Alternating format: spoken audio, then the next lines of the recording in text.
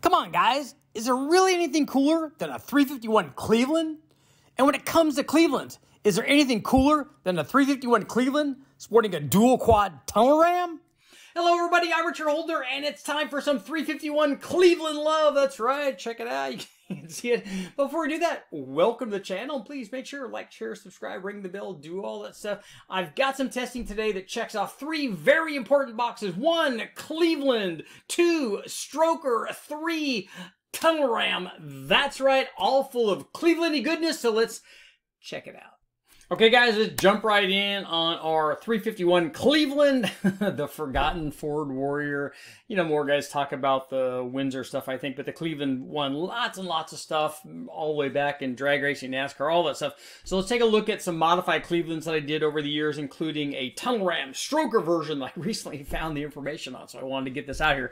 But we're going to start off with our base motor, and in this case, it was a 1970 M Code 351 Cleveland, so meaning it had a hydraulic flat tappet camshaft, but it also had 11-to-1. It had 4V heads with an, I think that this one had a non-adjustable valve train because it had the hydraulic flat tappet camshaft in it. It had a 4V 4-barrel intake manifold, and I ran a Holley carburetor on this, a 750 Holley on this, and as long as we had enough gaskets on this, the Holley would work on the 4V factory Cleveland. This was a cast iron intake manifold. We ran it with long tube headers, 1 7/8 Mustang headers, early Mustang headers with collector extensions on it. We ran it with a factory camshaft, factory compression, all that stuff. And so this thing did fairly well. I was very surprised when we ran most of these Cleveland headed deals, including this one, even this M Code motor, did very well. They made more power than their Chevy equivalents, primarily because you have such good head flow. I mean, you get a Fuelie head that flows 200 CFM or something like that, 200, 210 CFM. These flow 275. So there's just no contest. And this thing had enough camshaft in it, although we're going to step up in camshaft when we go to the Boss motor. But run basically this stock 1970 M Code 351 produced 358, 59 horsepower, right near 360 horsepower. Torque was very good, 372 foot-pounds of torque. So it did very well for basically your kind of bone stock motor with headers, and this thing would have originally come with a 4-barrel. But here's what happened when we also ran a 1971 Boss 351. So very similar, 11-to-1. This thing had 4V heads with adjustable valve train. It had a solid flat tappet camshaft on it with adjustable valve train on it. We ran it with the same intake manifold. This one would have had a dedicated Boss 351 intake manifold and an Autolite carburetor. I didn't have that intake manifold, but I'm told by most of the people that I reached out to, like guys from Holman and Moody and stuff, that I reached out to that did supply the Boss 302 intake manifold. Thank you guys for that. But I'm told by most of the guys that the performance difference between the aluminum intake manifold and the cast iron intake manifold is very, very minimal. I personally haven't done that exact test, but we ran it with the same 50 Holley, the long tube headers and stuff. But the Boss motor did quite a bit better. It has a bigger camshaft, even though it's a solid lifter camshaft. But it has about 20 degrees or so, or 20 thousandths, I take that back, about 40 thousandths more lift. And the difference is about 24 degrees of duration, advertised duration. So the solid camshaft is bigger, even though if we subtract the lash from that. But on our basically stock Boss 351, it made 383 horsepower. So it did very well. Torque was up quite a bit, 390 foot-pounds of torque.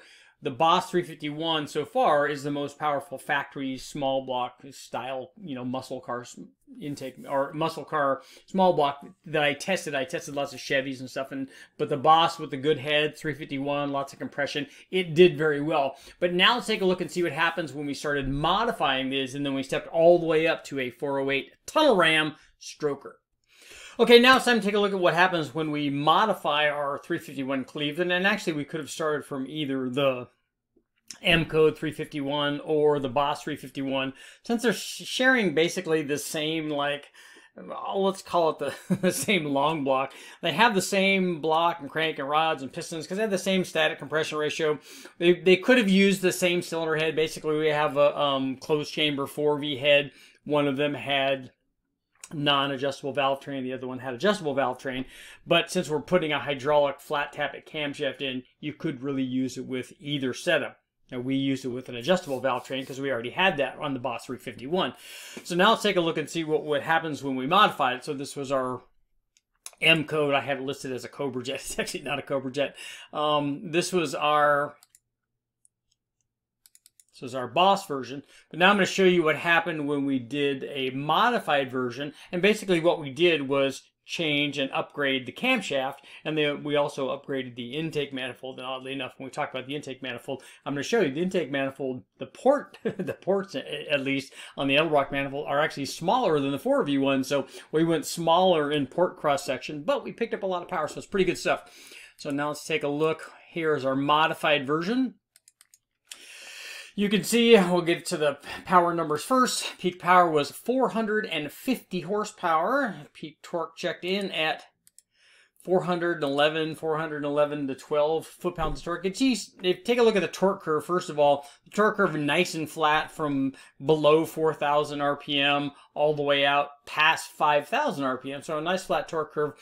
We picked up a lot of power. We picked up power from, depending on which one you compare it to, from about 3,400 all the way out. So anywhere where you'd be using this for like performance applications, excuse me, because you'd be running out to 6,500 and shifting, so it only dropped down to about 4,500 RPM. So you'd be using a lot of this. But let's talk about what modifications we made to pick up this power. So take a look at our test description here on our modified version, and we had a first thing we did was, as I said, we replaced the factory cast iron 4V intake manifold for the Cleveland with an EDELBROCK RPM air gap intake manifold. You take a look at this cross section, you can see a comparison between the port volume and the stock 4V basically gasket. You can see, hey, this is a big difference in port volume, but the dual plane RPM air gap is no joke. It worked very, very well. We combined that with the same 750 Holley that we had run previously on the stock intake manifold, but we also changed the camshaft.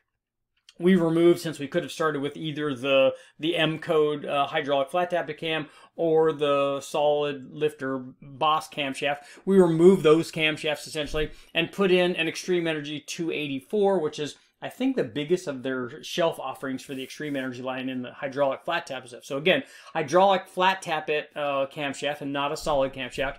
This camshaft was a 584, 588 lift. You can take a look back behind me. So fairly good lift, you know, getting close to 600 lift. It was a 240, 246 degree duration split, you know, healthy amount of duration, and 110 degree lobe separation angle. And this was a much more modern camshaft than, you know, let's face it, the M code camshaft or the Boss 351 camshaft. You know, this was all the way back, designed in the 60s, and in the case of the Boss, you know, 71.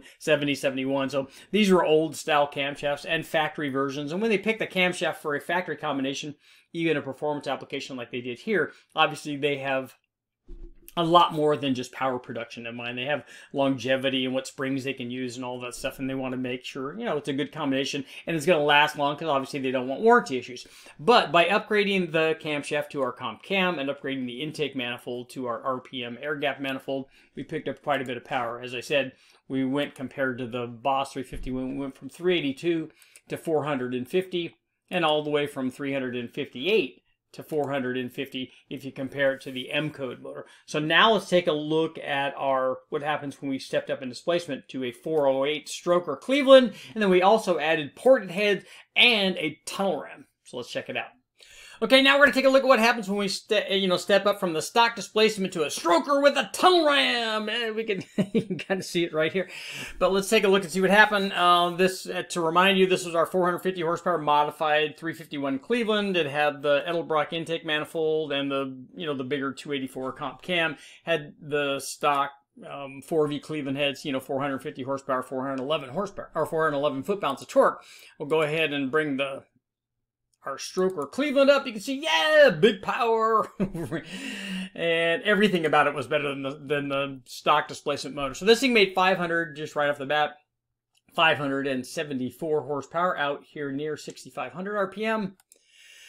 And 512 foot-pounds of torque. We picked up like almost a little bit, 513 foot-pounds, over 100 100 foot-pounds of torque and more than 100 horsepower. But how did we do that? How did we get our Cleveland to make an awful lot more power? And the first thing we do is step up in displacement. So we went from 351 cubic inches or thereabouts, because I think that motor was originally 30 over, because it's really hard to find a Cleveland block that would be a standard bore block anymore, unless you were able to find one that was brand new, which we didn't do. We had a used block that we got from a wrecking yard that turned out to be 30 over. So same thing with this 408. This is the 408 stroker, and the stroker kit way back came from the guys at Coast High Performance. And it was the same thing that you see. It was a Cleveland version of a very popular 408 Windsor combination. So we have a 4-inch stroke crank. The block was bored 30 over. So the combination of a 4-inch stroke and a 4030 bore, 408 cubic inches. This one actually was slightly less compression than our previous 351. This was 10.6 to 10.7 is what it calculated out. But we didn't need the extra compression really for this combination. This was going to be more of a streetable build for the guy this was actually going in a vehicle. And they just wanted the thing to be like super torquey and have the ability to take advantage of all the power offered by a 4V Cleveland head. And in this case, it was more than just a stock 4V Cleveland head. These particular heads were ported by the guys at Ford Performance Solutions way back in the day. And this combination was put together with the ported heads. They were milled slightly because they did a little bit of chamber work too to keep the chamber size stock. It had the stock valve sizes, but again, thorough porting. And I think that these things flowed a good bit over 300 CFM. If I remember right, they were in the 330 range in terms of flow, so they did fairly well.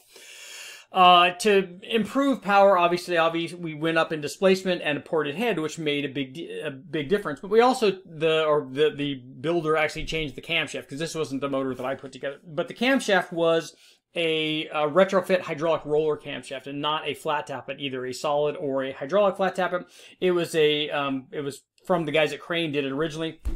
This was a 612, 620 lift, so again, even more able to take advantage of the added airflow offered by the ported Cleveland head. It was a 249, 253 degree duration at 50 and 110 degree lobe separation angle, hydraulic roller lifters. Obviously, they had to change the valve train, the push rod length and stuff to work with the hydraulic roller stuff. But the other cool thing is what, obviously a stroker Cleveland is a good, ported Cleveland heads, a retrofit hydraulic roller cam, obviously good. But what really made this thing super cool, in my opinion, is the fact that it was run with a tunnel ram. So this was run with a YN tunnel ram. The tunnel ram was actually port matched to the ported heads, not ported throughout, just port matched, at like a 1 inch from the entry of the port, or from the transition from the intake port to the cylinder head port. And it was run with two 750 Mighty Demons back in the day. This thing had an MSD distributor. It also had a set of Comp 173 roller rockers on it to work with the Cleveland heads and stuff. And all this combination put together after dialing in the timing and the airfield, the jetting on the carburetors. It didn't actually take too much jetting. The carburetors out of the box worked fairly well. I think we only changed we had to go down in jet size actually. We changed the jetting, I think it was 3 or 4 jets, both on the primary, on the secondary side. And once we did, we got this kind of curve. You could see the thing ran flawlessly. It had plenty of valve spring in it to run this thing out with the hydraulic roller cam. And this thing ran smooth all the way out to 67 or 6,800 RPM, but made peak power 574 horsepower at 6,500, and peak torque occurred at 5,000 RPM, although it was very close at 5,100 as well. So a good combination. So it just goes to show you, when you combine all the head flow of Cleveland, especially a ported Cleveland head, a good camshaft, and a cool tunnel ram intake, there's nothing better than a tunnel ram Cleveland. I'm Richard Holder. Please make sure to like, share, subscribe, ring the bell, do all that stuff, and I'll keep testing.